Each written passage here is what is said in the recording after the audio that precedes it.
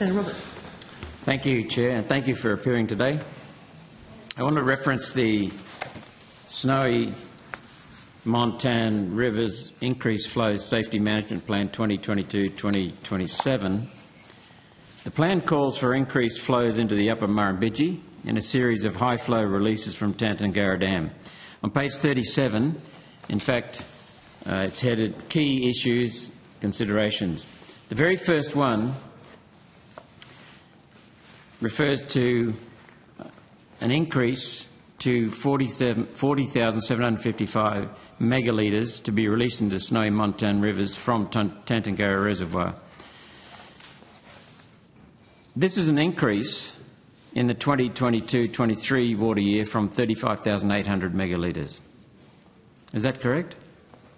Senator, I don't have that document in front of me, but we can take it on notice to look at that. But I guess in terms of recent conditions over the last couple of years, I wouldn't be surprised if there'd been an increase from year 21, 22 to 22, 23. But yeah, I'd need to take it on notice. That seems to be to repair or restore the Murrumbidgee, and I'm not arguing that case.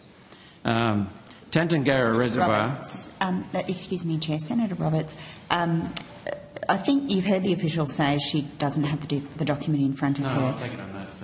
Good. If you did want to ask further questions about that, it's presumably we can find it. It's just providing the reference would assist us to do so.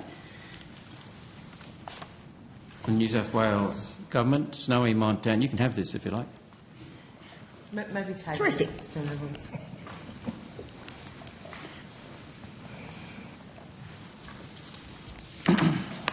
Tantangarra storage holds 250 gigalitres.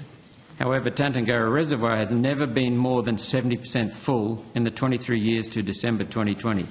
This means there has never been water available to generate 350 gigawatt hours of electrical energy.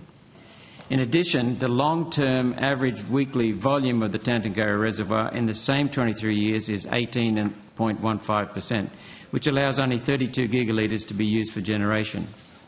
The long-term average storage available in Talbingo is found to be approximately 33 gigalitres.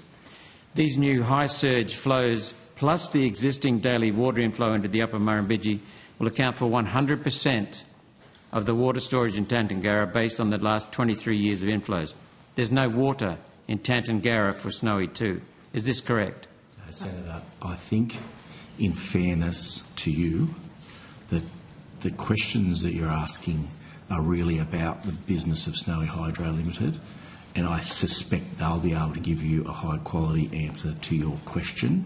So if you're okay, I will take that on notice for them to come back on notice and respond. I'd like you to answer it. I can't answer it, so I'll take it on notice. Senator Roberts, I think in directing your questions, the officials from the department will answer what they can, but if the questions are about the operation of Snowy, they need to go to Snowy. The department can help you in terms of the interface they have there. I understand that, Chair, very clearly. To be fair, I was at the Snowy hearing and Senator Roberts did ask these questions of Snowy, and Snowy were a bit ambivalent and suggested that he ask the department. So, well, I think maybe put them on notice to both sets, and then we'll deal with the response in terms of whether it covers your questions through the committee. And I also want to know, because Snowy Hydro 2 said there's plenty of water in Tantangarra. Clearly there's not. I'll take that on notice, Senator. Thank you, Mr. Frederick. Sorry? I'll take that on notice for Snowy Hydro. I'd like you to answer the question about the availability of water. This is crucial. It's fair enough. I'll take it on notice. Thank you. The water in Tantangarra cannot be used for hydro via the existing connection to Lake Yucumbene, which flows into the Murray, or the new Snowy 2 connection, which flows into the Tumut, then the lower Murrumbidgee. This means that all the water Snowy 2 will have to be pumped up from Talbingo before coming down. That's not a problem. We understand that, because pumped hydro, you either start with the water at the bottom, you start with the water on the top, and you end up in the same place. My critical question is about the availability of water. But the second question, Snowy 2 is making 1/3 of its revenue from selling insurance policies to underwrite the lack of continuity of supply of unreliable wind and solar as generators. The basic idea is that if an unreliable renewable project like solar and wind can't supply its contracted power, then Snowy will let the waters flow down the hill and generate power for them. 1/3 of Snowy 2's revenue comes from insurance, we were told. So that suggests the water must be available in Tantangarra year-round to provide that for immediate electricity dispatch.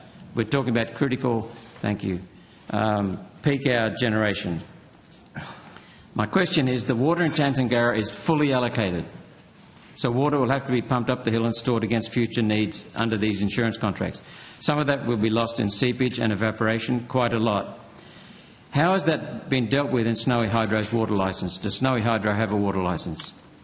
So, Senator, I'll need to take that on notice, and in deference to you, I'll take it on notice for Snowy and for the department as well. Yeah, I'd like an answer from your department in particular. We can get it from Snowy.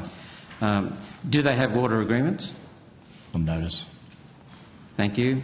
And do the water, if they do have any water agreements, is it sufficient? Are they sufficient to match the insurance policy that Snowy Hydro is going to be getting 1/3 of its revenue from? Yep, on notice for both. It's Snowy Hydro and us. Thank you, because this deals with water in the high mountains. So thank you very much. You're welcome.